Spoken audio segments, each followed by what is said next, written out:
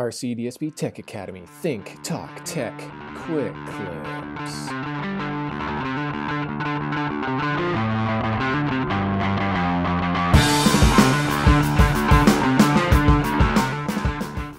Right now I'm in my book in Book Creator. In the top left corner, I'm going to select My Books. Once I see the preview of my book, I'm going to select the I underneath and click on Title and give my book a name. This is going to become my file name when I upload my ebook to Google Drive.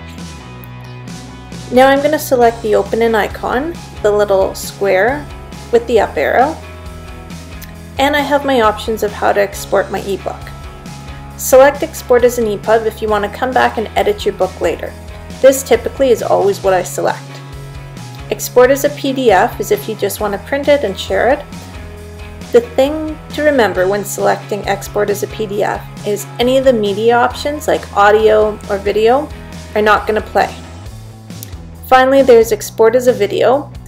This is if you're finished with your ebook, but remember, if you export as a video, you can't come back and edit later.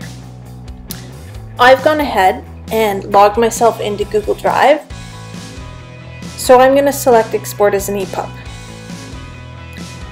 Now select Open In and scroll over and your options of where to upload until you see Open in Drive.